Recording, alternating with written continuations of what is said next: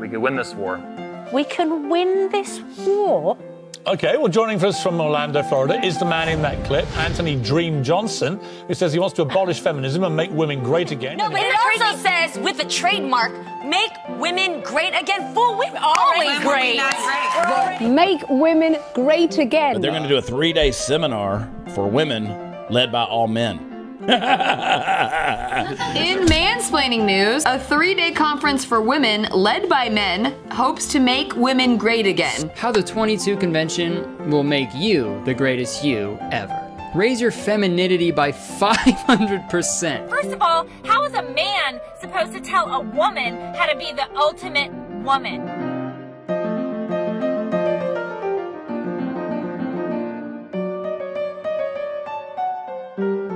But women need to be taught how to be great again. Not my words. We do. Like how to land a husband, how to lose weight, how to pop out a bunch of kids. Why do men think they need to fix the problems of women? Well, it says the world's ultimate event for women. Yeah, Orlando, Florida, that's going to be the scene of the crime. It's mansplaining palooza. And say no to the toxic bullying feminist dogma.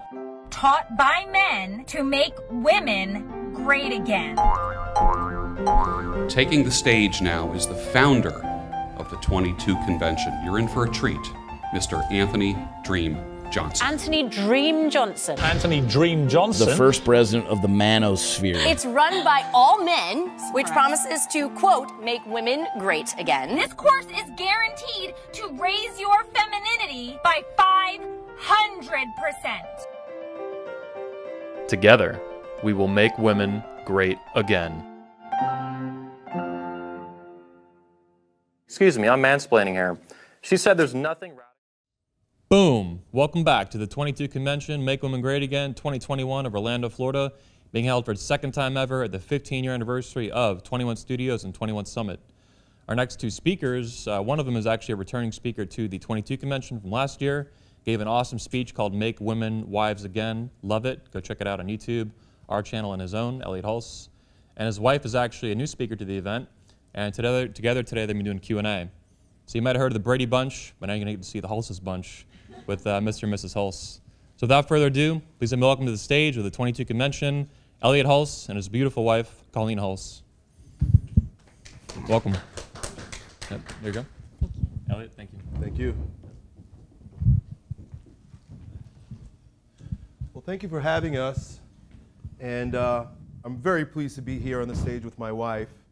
And I'd like to provide some context for why a Q&A or a conversation with us might be unique. I am a YouTube celebrity, I guess you could say. A lot of people follow me for fitness, but as well as for life advice. And a lot of young men come to me with regard to challenges with the women in their lives. And some of the things that I say are quite challenging to the current paradigm of gynocentrism. And so when I give answers to the questions that aren't as savory as most women would appreciate, I get a lot of feedback or flack that sounds a lot like, what does your wife think of that, Elliott? She must have left you, or better yet, your wife must be an oppressed woman. All right? So of course none of that's true, but for us to be who we are and to have gotten where we are so that we have what I refer to as a traditional marriage and family, as traditional as you can get in this postmodern age, I'd like to just back up a few decades to where she and I met in high school. And so we have been together since we were 14 years old, dating through high school, dating through college, and then got married at age 22. Started having children at age 23. She became a,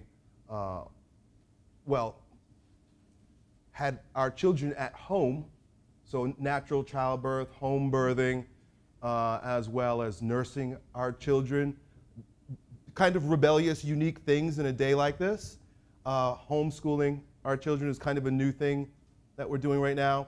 And so we've had a successful marriage for a number of different reasons, one of which I believe is because we got together early and we avoided the promiscuous party ages that kind of destroy, or as Gloria Alexander says, fornication pollutes your future marriage bed. And so we were saved from that by the grace of God, as well as just how we relate to one another. And so last year I gave a talk titled Make Women Wives Again, and it was based on a question that I was given by a young lady who follows me that went a little something like, Elliott, what are some of the tips that you would give to young women that would allow them to be in a relationship like you are with your wife? And so if you bear with me for a moment, I'm just going to go over a few of the points that I made at that talk, and then I would love to open the conversation up for you to ask any questions or have a dialogue with us related to how this may be applicable in the lives of many. Because I believe that making marriage great again, making family great again, is paramount to making our world great again.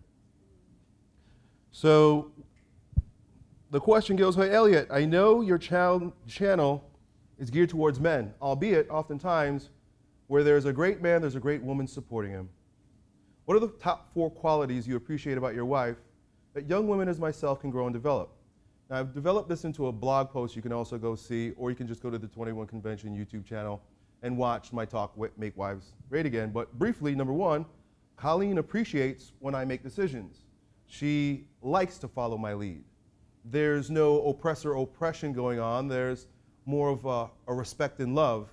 And in that way, and that dynamic, she appreciates when I step up and I don't act effeminate or choose to allow her or choose to make her make the big decisions. Number 2, Colleen never takes me for granted. It's very important. She even reminds our children to be grateful. Yesterday, they were coming home from a resort that they stayed at because we were in the area, and she FaceTimed me, and her and all the kids chimed in, thanks, Dad. Very important just to show that gratitude, and I appreciate that, and that's why I put it there. Colleen's content with little. We came from not much. We built ourselves up from the dust, and there has never been pressure or expectation to keep up with the Joneses. I've never felt that pressure from her, and that has been great. And then number 4, Colleen never becomes hysterical or argues with me, even if I'm wrong. And it doesn't mean she doesn't hold me accountable, but she doesn't put a chain around my neck or hold it over my head like we've seen so many other couples and their wives do. Do you have anything that you would like to add to that?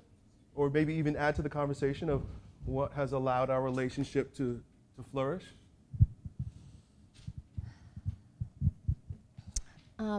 Just adding on to that, I think that giving you the space from the time we were young until now to kind of evolve from that young man and show your leadership and show your responsibility, and to have a track record, to give you those opportunities to make mistakes and grow from them, just to kind of to give you that space. Yep. to go from a young man to who you are now. I've seen in a lot of relationships women that kind of hold their men back, and they do put that chain on them and try to control them.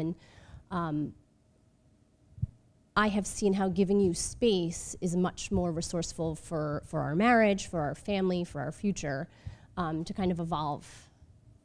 That's been super helpful for us. Well, what's unique is that we've been children together, we were teenagers together, young adults together, middle adults together, and hopefully grandparents sometime soon. Not too soon. Yeah. So we'd love to open this up to you guys to help us facilitate this conversation if you had any questions or concerns, input. Mm-hmm. Yes. Yeah, there's a microphone right back there.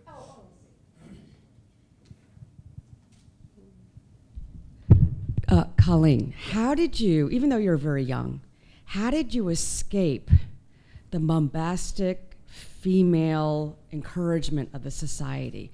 How did you escape the desire to control, the role models around you? And really, Elliott, this is for you too. How did you become a man that leads? I know you met early, but still you were able to preserve yourselves in a hurricane of dysfunction. And how did you do it? I don't even know if you can answer that question. We had Elliott's parents as our role models from, again, we met when we were 14. His mom, when I look at her, I see the perfect example of what a wife should be, what a mother should be. The way she tended her home, the way she tended to her husband, the way she tended to her children. She didn't always take care of herself first, which I learned from that you do need to take care of yourself as well. But having her as an example is where I got my inspiration. From the minute I stepped foot in their house, I knew that this is what I wanted. My high school essay, like when I was applying to college, was my role model, and it was about his mother. Just seeing the type of family that was possible when you make certain choices and when you establish certain routines and certain roles, and it was really very eye-opening. I did not come from a great home, and being able to see his family and the way they worked, and there was dysfunction all around us on both sides of our families, and being able to, I mean, I don't want to say we lived together from that young, but I pretty much started hanging out around his house at 14, so I very quickly became part of the family, and I saw that this is what I want. This is it. And if I can follow what she did and make those types of choices and those types of sacrifices, then I very well may get this type of life. And we made some different choices, but a lot of the choices we made were right in line with how his parents raised him and their siblings. Yeah, I would agree 100%. And my sentiment comes from the same place because, you know, again, as you allude to, I'm growing up in this world, and it's very easy to get swept away. And as you, Colleen, alluded to, you know, there were times where she had to step back and watch me grow up because I was a beta male, as was expected by the world for, you know, maybe up into my mid-20s. And it was, again, the foundation of coming from a strong family. I was able to look at my father and see, okay, now it's taken me this long to realize he's right, and then to, you know, follow in his footsteps the same way that Colleen followed in my mother's footsteps. So coming from a strong traditional family, my parents are from Belize. I'm first generation American, and so they didn't get the public school indoctrination. They weren't privy to what's going on in the media and the music. They were immigrants trying to work their butts off to make something happen that they couldn't get in their other country. So I was fortunate enough to be born into that family, and fortunate enough to have brought my future wife into that family at a very young age. So we had a great example ahead of us.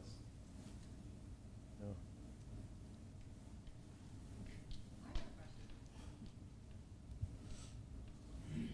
You alluded earlier to sacrifices that you had to make for your family and for yourself as a couple. And a lot of women these days, they don't want to make sacrifices, or they're afraid of the word sacrifice itself as something that they'll lose out on. Describe what kind of sacrifices that you had made before that were actually beneficial in the long term for your relationship.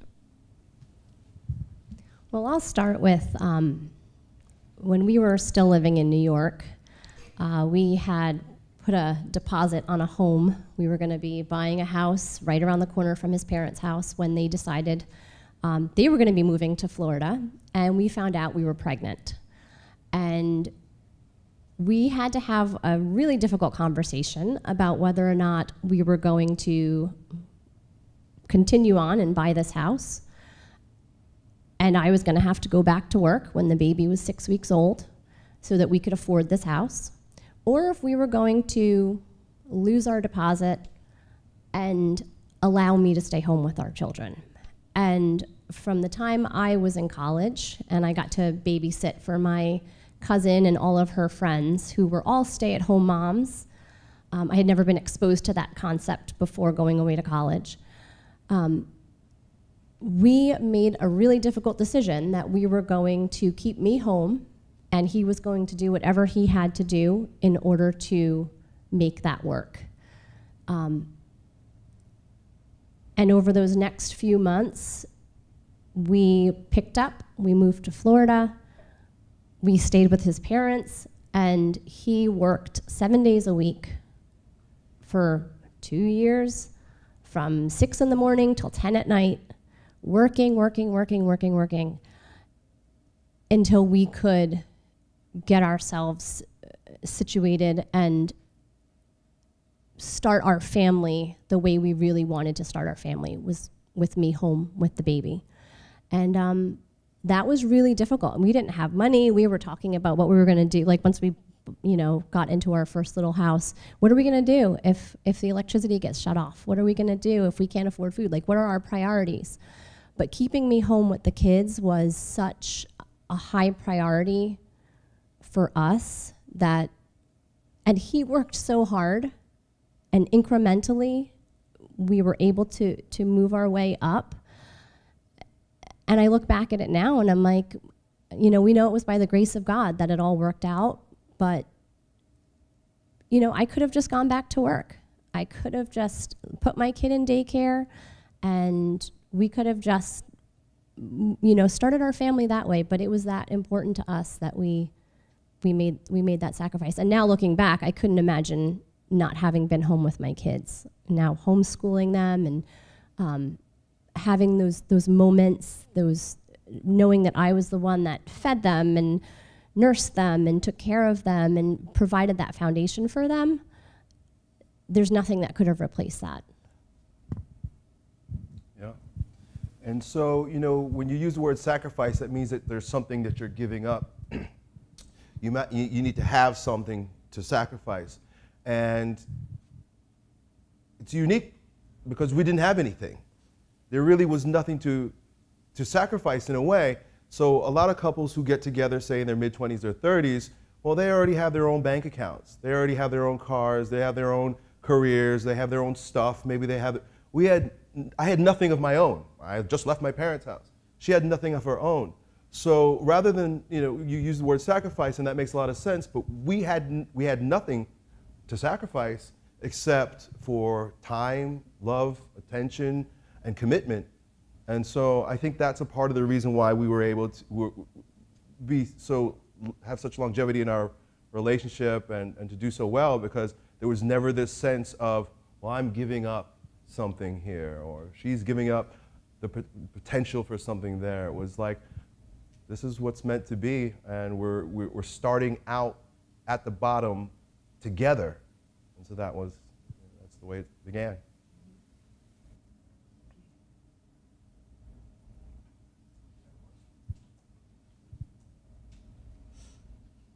I had a similar experience when I was young. In my early 20s, my father was the dumbest person I'd ever met, and by the time I was 40, I couldn't believe how smart he'd gotten. Yeah. And one of the things he told me was, you need to be free to make mistakes and learn from them. Yeah, he said there are 3 kinds of people: people that can learn from others, people that have to learn for themselves, and people that can't learn at all. Right? He's like, be the first 2 at least, right? I've seen a lot of men in marriages where their wives don't let them make mistakes, and they have interpreted leadership to mean you never err. Right. So that if you ever err, then you have no right to leadership. Right. Right? Can you discuss kind of how you dealt with that in your marriage, and what advice you might give to young couples about that? Well, I think that's more for her because I make errors. He makes errors. For me, I always go back to the fact that I am his wife, not his mother. My job is not to teach him. My job is not to discipline him. My job is not to, slap him on the wrist when he does something wrong or makes an incorrect choice or a bad decision. My job is to support him, to encourage him, to give him any strength when he does not feel like he has enough. When he's feeling like uncertain, to say, just make the choice. Whatever the choice is, make the choice, and it will be okay. I think letting him make the decisions, letting him make the big choices, knowing it comes from an intention of love and purity and just wanting good for our family, it gives him the opportunity to show himself, to show who he really is, to show where his heart is. And regardless of how those decisions come out, when you know it comes from a place of love and wanting good for our family, it doesn't really matter what the outcome is. Mm-hmm. Yeah. A few things I might add to that is that she was warned. I told her life is going to be like a roller coaster. I know myself, and so there could be some tough times. There could be some rough times. There are going to be some great times. I never promised a rose garden or smooth ride. It was, hey, I'm going on this wild adventure, and I'm that kind of guy where I may make some wrong decisions. But with that being said, making the wrong decision is not really the problem. It's about making that decision right. Mm-hmm. There have been a lot of times where, maybe I'm steering the ship and it's not going exactly where we're supposed to go, and it's just a matter of, okay, I admit, I repent, I'm wrong, let's turn things. But one thing for sure is she'll never rub it in my face or say I told you so or insist. She'll just quietly yield to my steering of the ship, and then even if I have to admit you were right and I got to turn around, still zip. Just keeps it cool, keeps it quiet, and that gives me courage. That gives me courage to continue to make bold decisions even if they don't turn out right, and the opportunity to rack up a good track record, right? Like if you never give someone the freedom to have a track record, or you give them that one time and it's not perfect, how could you expect that person to grow and to flourish and to lead? So those are some of the things that I would add to that. Every opportunity is there to show your strength, to show your courage, to show your right thinking, and each time you make a decision based on the goodness of our family, we wind up going in the right direction. Mm-hmm. Yeah. Sure. Great. Thank you. Okay. Last year, Colleen, Elliott told us a story about purchasing a vehicle, and that would have been really hard for someone like me. Mm-hmm. I don't know if I could have shut up. How, literally, can you take us through the nuts and bolts of the agony of a man wanting something that seems silly? I'm sorry, Elliott. Whatever. I remember sitting on the couch in our old kitchen and him making the purchase, because you just buy the car online, and it was a Tesla X, and it was a lot of money that I didn't think we should be spending. But I know how hard he worked over the 25 years, I guess, at that point we had been together. And he doesn't spend frivolously on anything. He does not spend frivolously on clothes or shoes or events, sports, nothing. And we had just gotten a full home solar system. So everything in our home was run by the sun. And he wanted this Tesla.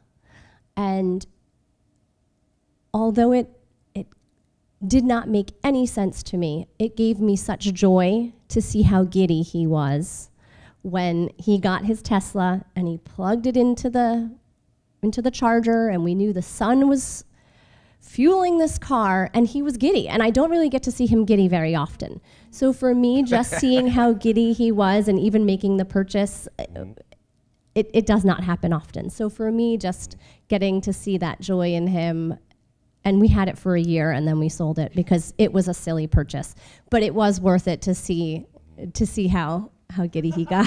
I would add that I think Colleen put more miles on that car than I did.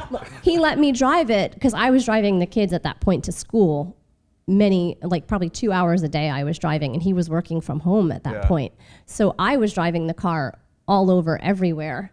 So I enjoyed driving it. Yeah. She looked awesome in it. I made it this color, right? So I got it plaster covered. I put this on it.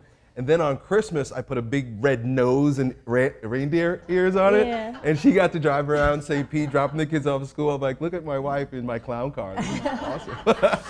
It was fast and fun, but. Yeah. Yeah. And again, letting him see how silly that was on his own terms. Yeah.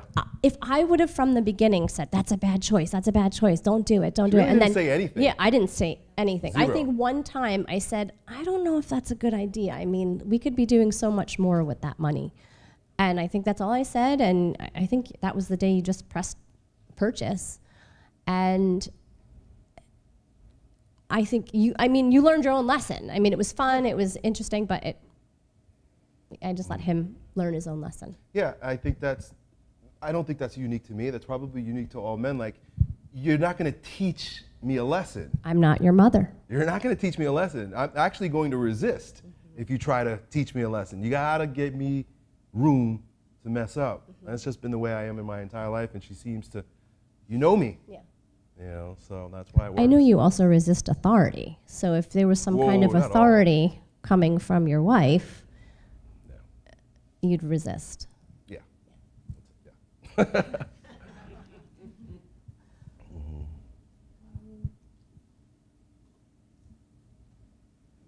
Hey there. Did you want to ask a question, or? Well, I was just waving to you. Oh. Hi. I like your hairstyle. Yeah, well, you got spikes, I think I see. Well, it's mo. A mohawk. Faux hawk, mohawk. Yeah, kind of like me. Thanks. My mo. Got it. Hi. Hey there. So I kind of wanted to know what you would tell younger people, my age, I guess 20 to 25, how to get into a traditional marriage. What would you say?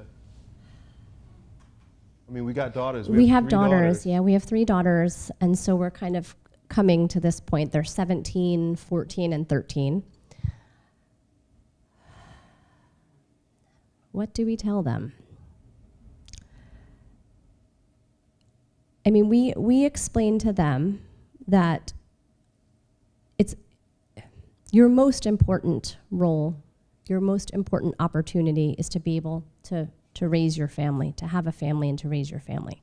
We haven't quite gotten to those conversations about how you're going to choose your husband, but every day I point to their father as an example of the type of man they will one day hopefully get to marry. I can't tell them where they're going to find that. They don't go to school anymore, so they're not going to find them at school. We're not sending them to college, so they're not going to find them at college. I just continually point to their father. Don't settle. Hold your standards high. Set your expectation up front, and be the kind of woman that the kind of man that you want is going to want as his wife. So really the only thing you can do is control yourself.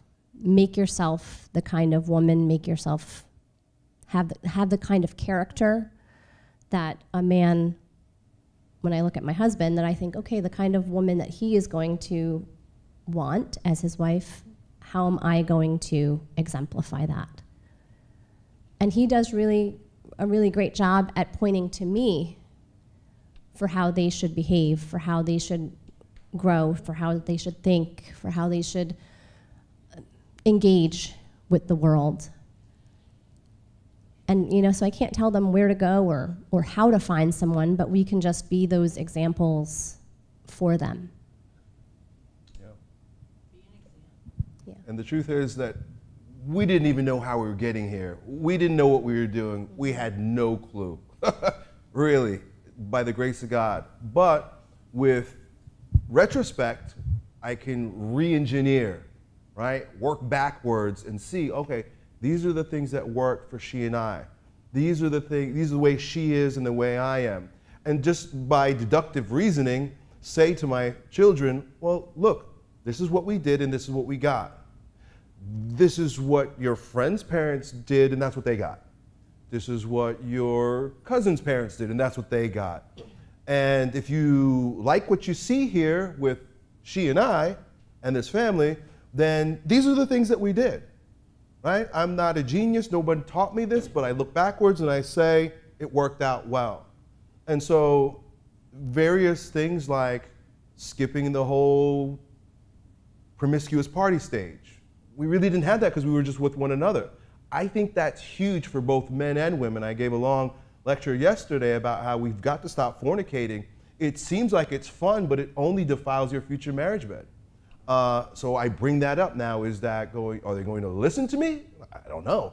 But I think it's my responsibility to say something. Getting married early, I think, is another really important one, key to what has allowed us to be who we are.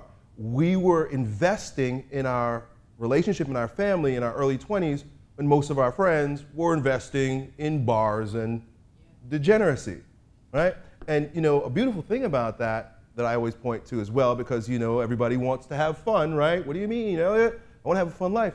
She and I, given that word sacrifice, you could say, we gave our all from the time we were, you know, we got together or married at 22, up through my mid-30s, maybe by 32, and then all of a sudden we had babysitters, and we kind of got a chance to, I don't want to say relive our youth, but then we got to enjoy ourselves out there a little bit differently. But by then we were the elders. We were the, you know, the couple that all the young people that came to my gym look up to, and, you know, they called us king and queen. And so it was a lot of fun. We didn't miss out on anything. In fact, I think it was better this way, because if I were young and I were single, I probably would have done far dumber things than being an adult, being married, having a family, and then going out and enjoying myself out there with her. Some other things that I think were important is that I don't understand the sterile relationship. I don't understand marriage without family. To me, it doesn't really make sense. And these people who they wait and they wait and they wait and they wait. They wait to get married. It's like, yo, you've been together, living together for 7 years. Then they wait to have kids. And I think that is a prolongation of immaturity. We were forced to grow up and start acting like adults at 23 years old because, well, I got a family, I got a wife, and she's got babies to tend to.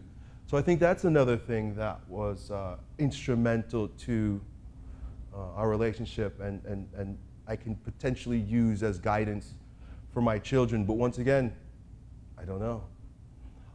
Mm-hmm. Thank you. I find you to be very manly. You find me to be manly? Manly. You're very manly. Mm-hmm.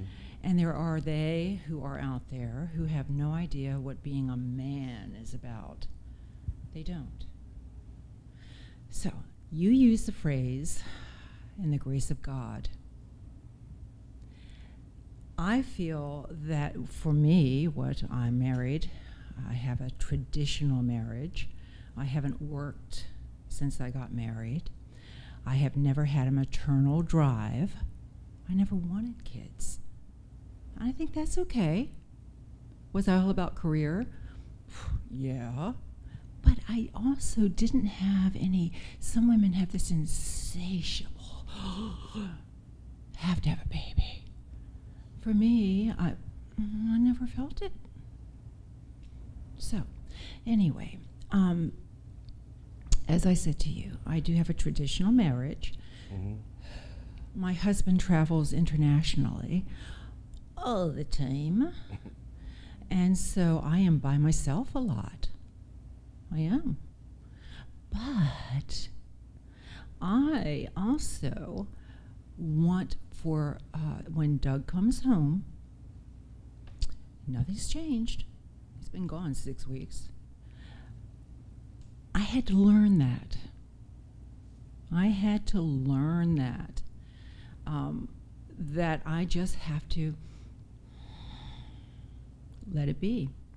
It's not, I have a beautiful home, lovely, beautiful gardens. I work in the gardens. You know, I just have, I'm a princess. I am. So thank you for letting me share that. Oh, thank you for sharing. And thank you for your manliness.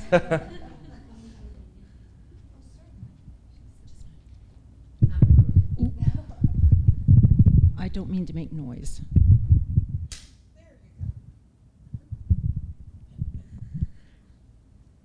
I got married when I was 21 years old. And I was working. And then we got pregnant. And just before the baby was born, I left on maternity leave and never returned. And I stayed home with my children.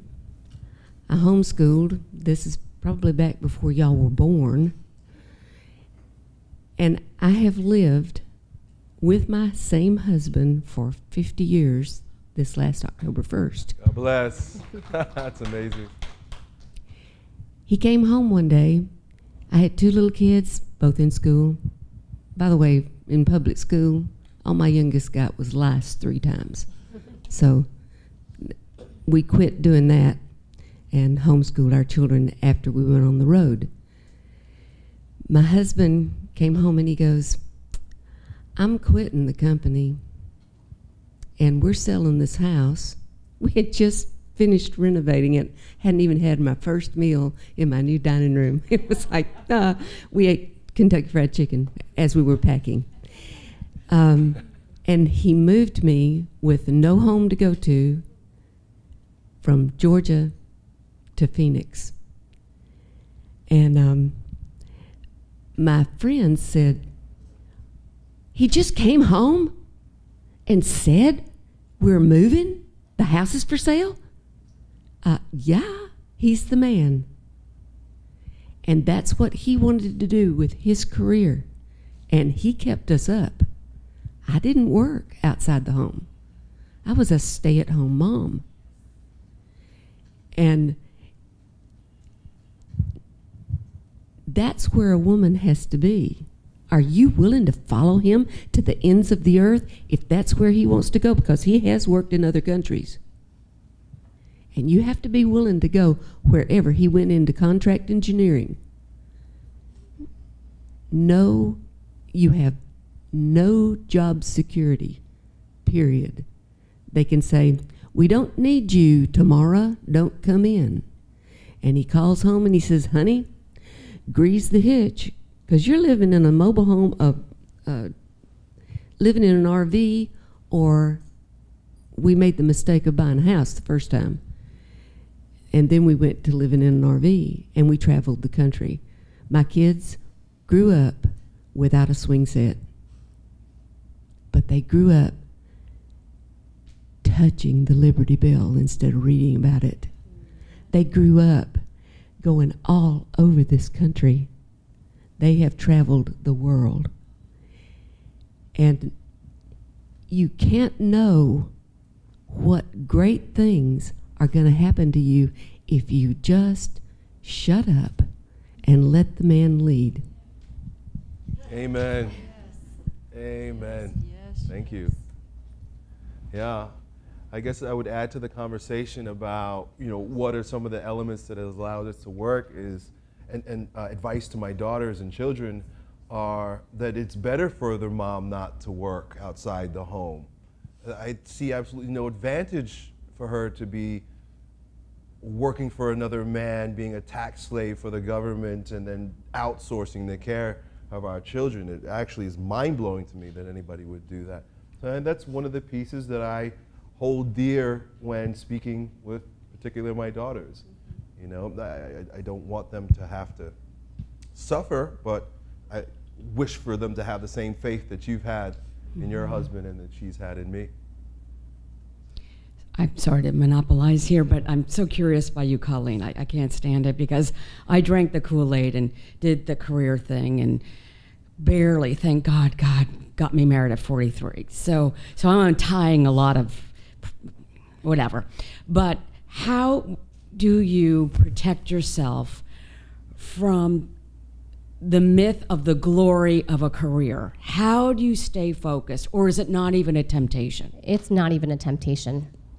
For me, I said, when I went away to college and I started babysitting for my cousin and all of her stay-at-home mom friends. And that kind of opened my eyes. And I finished my college career, and I went off and I got my master's, and I got pregnant, and I said, I don't ever want to go back to work. I got pregnant my second week teaching middle school. I put in my resignation, and I never looked back. I see my value in what I can provide for my husband, for my children, for my home, for my community. I don't feel my value would be increased. I don't feel like my confidence or my who I am would be impacted positively at all should I decide to go back to teaching or go into nursing or go find finding a career path working outside the home. I do find fulfilling that once our children were old enough that they were a little bit more self-sufficient, that I could help my husband in our businesses. So being able to take on some responsibilities as an event planner for some of our camps, or customer service, or answering emails. And then I get to be a part of what he's doing. I got to see even more in depth what his vision was. You know, for a long time, he was in the business and I was with the family. And it was, you know, we were kind of walking parallel lives in the beginning when our family first started. But as I was able to get more involved in the business, and now he's even helping with the homeschooling and doing, Bible and PE with the homeschooling, our paths have kind of merged. And that's where I find we have the most value, where I have the most value, where I feel like I'm able to give my most. If I was working outside the home, my heart wouldn't be in it. When I am working inside my home with my family, it's seamless, it's easy. I don't want to say it's easy. It's not always easy, but it's a pleasure. It's a pleasure.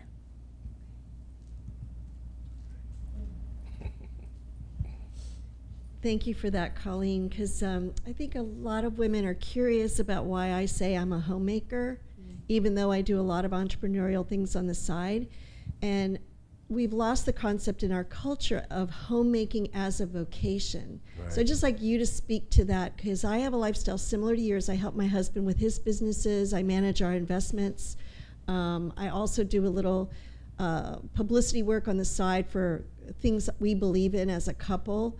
But home is my base, and it still allows me to do the 2 meals a day, 2 hot meals a day, which my husband really needs. He won't do a cold sandwich. He's got to have a hot meal. And I find it very fulfilling, and I had a very long career in the business world. So please speak to homemaking as a vocation and the rewards of that, or do you see the need I do for more women to be inspired as homemakers? Absolutely. So when I first started having babies, my whole world became babies and home. And I very smoothly fell into that role. At least I felt I very smoothly fell into that role.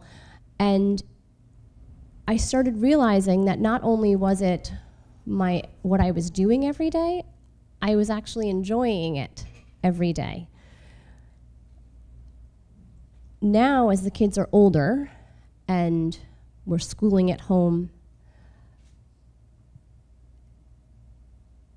I take joy every day from waking up and making my children breakfast. I get joy from serving my husband lunch. I get joy from having a hot dinner on the table for my family. I think women have been taught that those are just monotonous, boring tasks that should be shared between husband and wife. But I honestly feel that when I'm doing that, I'm pouring myself into it when I'm cleaning up the house, when I'm driving the kids to sports, when I'm serving dinner. I feel like I'm able to give myself to my children, to my husband, to see when my kids and my husband come home and they feel warm and they feel loved and they feel safe. I feel like I am fulfilled when I see that around me, when I look around my home and I know that everyone in my home is happy and satisfied. I don't think there's any bigger goal for myself. I think women have been told that there's other more important things, like, you know, climbing the corporate ladder. That might be good for some. But if you want to have a family and you want to have a great marriage, there's certain things you can do that are gonna get you there and get you there happily.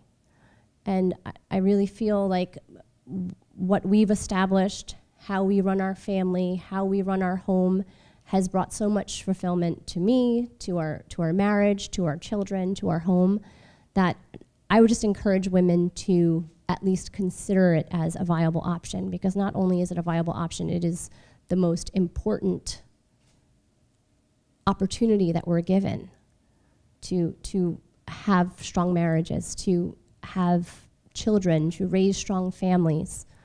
And that's really the way that we're going to progress as a culture, as a society, is if we turn back to our families, turn back to our relationships, turn back to our children, and really try to make it work.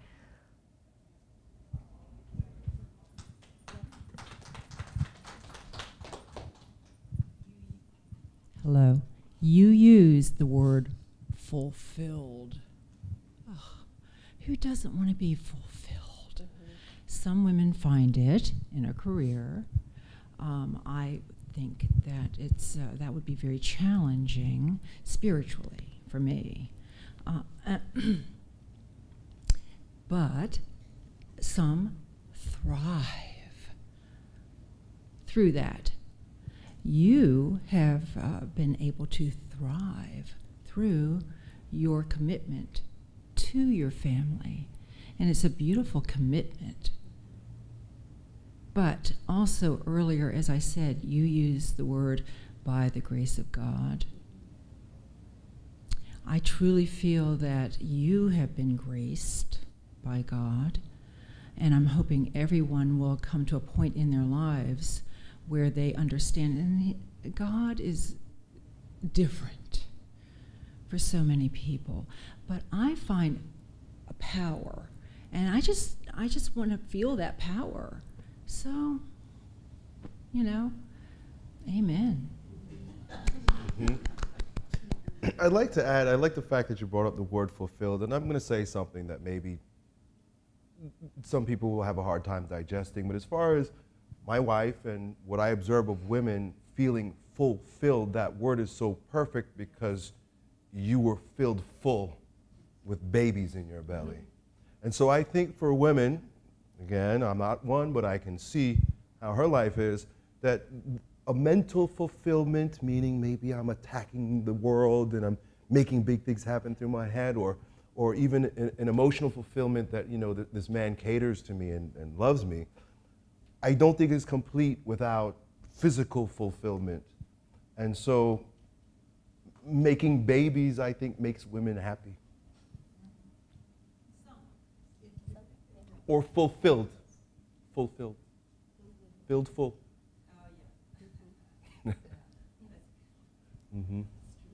I see a lot of, like, I like the term misplaced maternal instinct that ends up happening, where, you know, if there are no children, then the focus then becomes, you know, something outside, like the world. And so I guess that instinct to be maternal never really dies.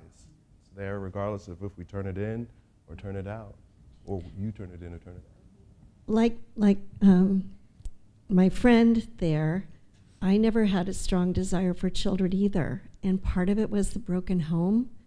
part of it is I had extended family with children with issues, medical issues like cerebral palsy and retardation, and I had fear about it. It's a big regret in my life that I didn't know more about natural childbirth and pain-free childbirth and things like that, because I built the fear up so much that I lost that natural drive to have children. So I just want to share this for other women out there like us that decided early on that's not for me. Now I view the work I do for the community, you know, my mission field, what have you, as caring for all children of the world, because I did make a mistake making that decision. But I do know it came from a broken place, a broken family that I was raised in, where I didn't know if I could ever trust a husband to stay or a marriage to work. And I never wanted to be a single mom. You know, I just had issues around this. And feminism has actually promoted this attitude amongst women. They've made it feel optional to have children. And of course, the whole contraception mentality is about making children a choice, not a part of nature. And when I got engaged to my husband, I said, "Do you want to have children?" He said, "It's just a part of life."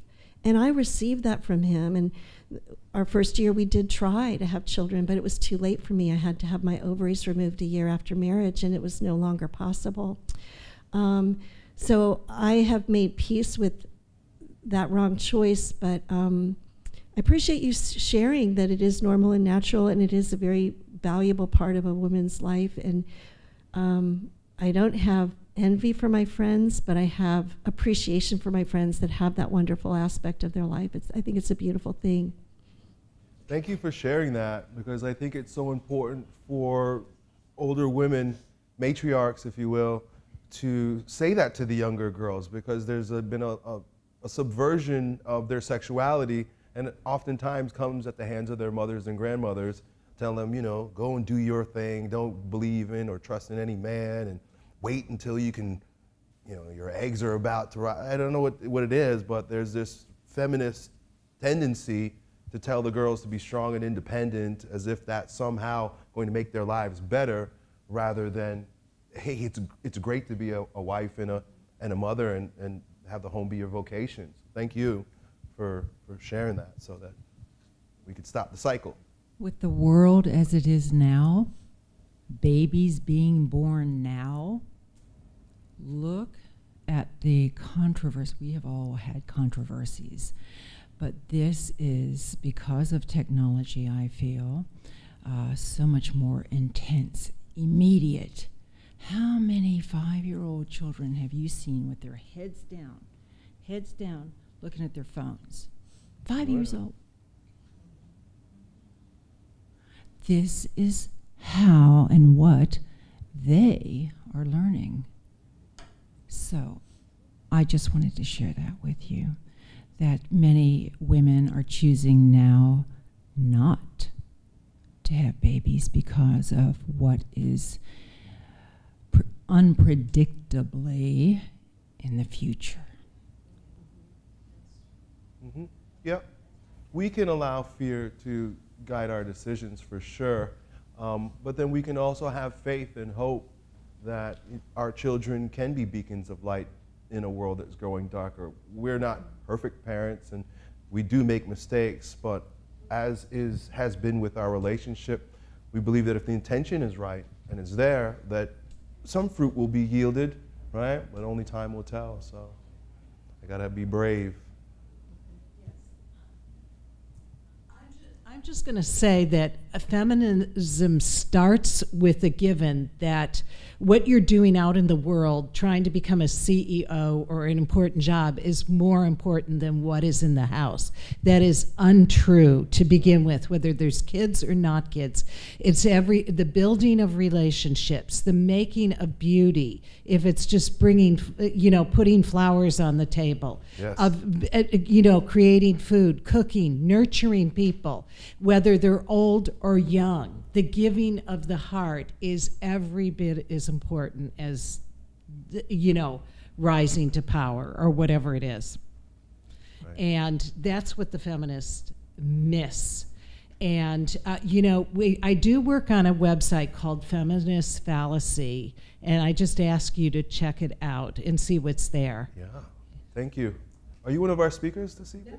No. Okay, well, thank you.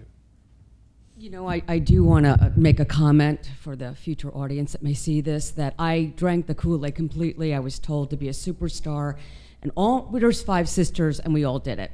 But my thing is, I did not know until I went to this conference last year that a geriatric pregnancy is 35. I literally believed when I married at 43 that because I saw Hollywood people conceiving and birthing, that it wasn't a problem. So when it didn't happen for me, I called all my friends. I said, I know this may be offensive. Drop everything you're doing and get pregnant. And they did. I said, don't make this mistake. Yeah. You need to get pregnant. Oh, I love it. Make women pregnant again. Yeah. I just want to thank you guys for being here. I'm not going to cry, but I was like that too. I, at 24, got married to a beta, beyond beta, and I controlled everything he did, and I said jump, he said how high, and 2 years later I was like, all right, this is stupid, I'm going to leave. Did my own thing for a couple years, completely messed myself up, and then met this bearded redneck in Walmart shorts, and completely my opposite. And you know, for 7 years, it's been a struggle for me to relax and become a woman and calm down. And when I started following you, I was like, here we go. Here comes this crazy, I don't know even what to call you, but you know, now amazing. But I was like, great, here we go. I'm just gonna listen and follow along. And I was like, this man is insane. He is aggressive. He is everything that I'm not used to. Yes. But now I want to thank you because I am now married to an amazing man because of people like you. So thank you so much. You're Ike's wife? That's awesome. Thank you for sharing that. If I could just kind of speak to that, I often hear women say, like, you know, how do you yield so easily? How do you just give in to the feminine and let your man lead? How do you, they use the word submit, how do you just step back and let him lead? And I say, well, for me, that's my natural tendency. For me, it's very natural and easy for me to step back and let him lead. But I liken it to the fact of the same way there are many women that are like these career-driven alpha women that are strong and independent. It would be really, really difficult for me to do that. It's really, really difficult for me to be up here on stage speaking in front of people. That is not my nature. And so the same way it takes time to practice being strong and kind of,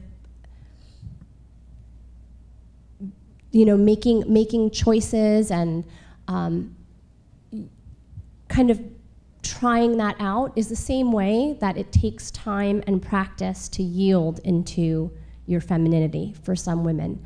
And I think it's okay. I think it's okay that there are different types of women, the women that are easily led and women that are more like leaders. But I think it takes practice in both directions, that if you are more of a leader and more of a strong type woman, give yourself grace, give yourself time, be patient with yourself, and just practice it and enjoy the experience of allowing a good man to lead you. It takes time to build faith, it takes time to build trust, but the more you practice it, if you have a good man, the easier it becomes, and then it's so pleasurable. It's so pleasurable to allow a good man to lead you and to be able to relax into that energy of just flow.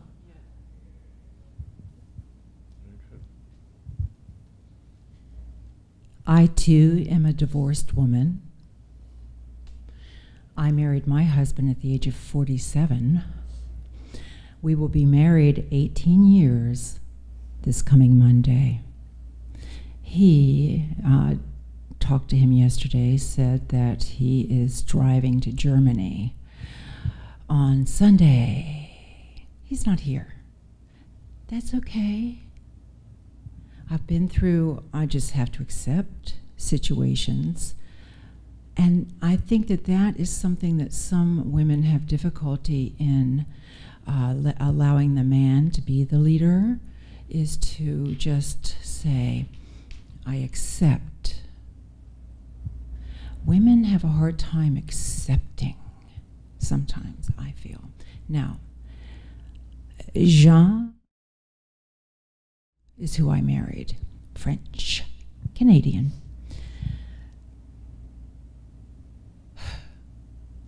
Men's society. I do go for brilliance. And, but you know what? It was a different culture. A different culture. Yes, I was in Montreal. Lovely, beautiful place. I had, I was very fortunate because I was a career woman. And yes, I was able to, for the first job I had, a college approached Jean to teach.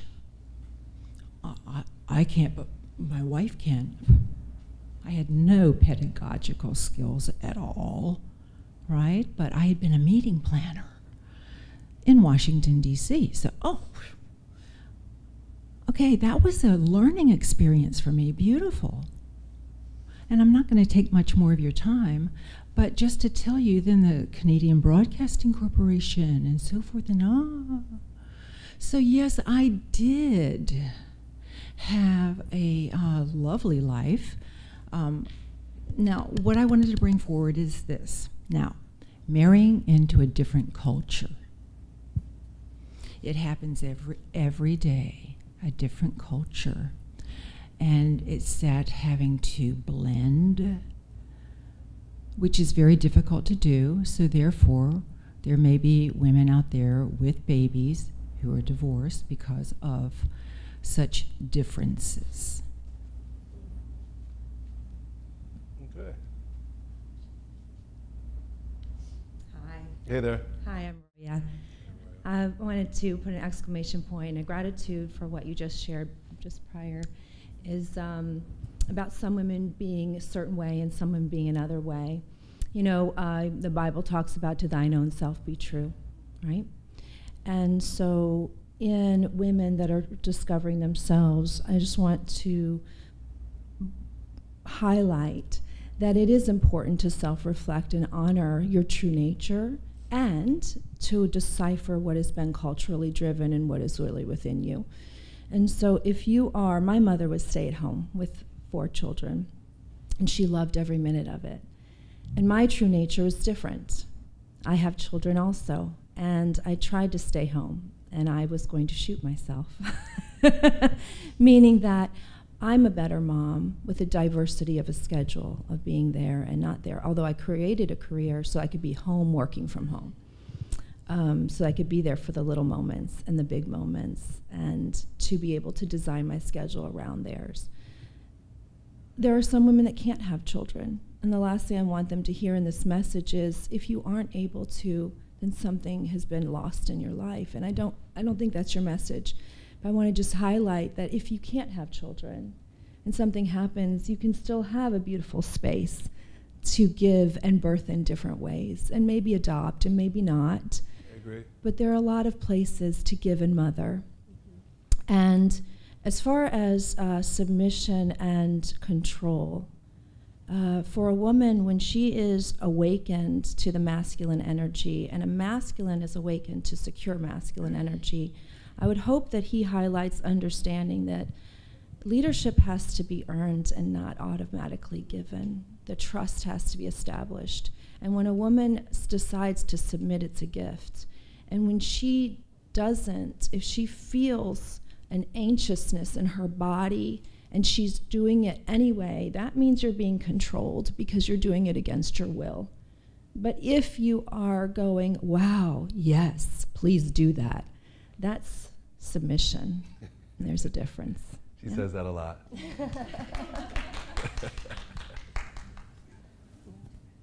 I think we're out of time here. We really appreciate you guys and your input, your questions. We appreciate you.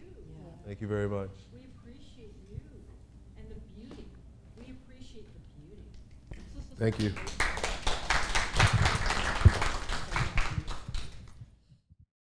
We could win this war. We can win this war. Okay, well, joining us from Orlando, Florida, is the man in that clip, Anthony Dream Johnson, who says he wants to abolish feminism and make women great again. No, but it also says, with a trademark, make women great again. For women, always great. Make women great again. But they're going to do a 3-day seminar for women led by all men. In mansplaining news, a 3-day conference for women led by men hopes to make women great again. How the 22 convention will make you the greatest you ever. Raise your femininity by 500%. First of all, how is a man supposed to tell a woman how to be the ultimate woman?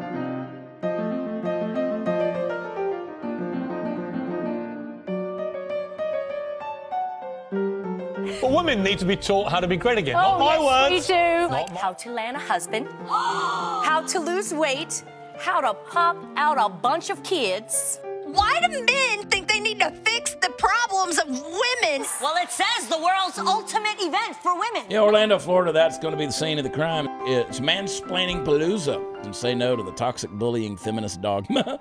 Taught by men to make women great again.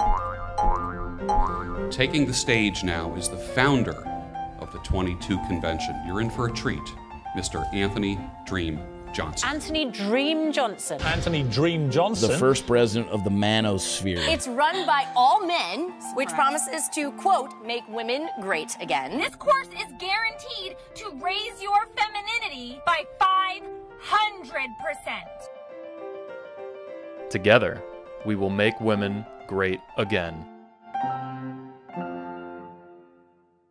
Excuse me, I'm mansplaining here. She said there's nothing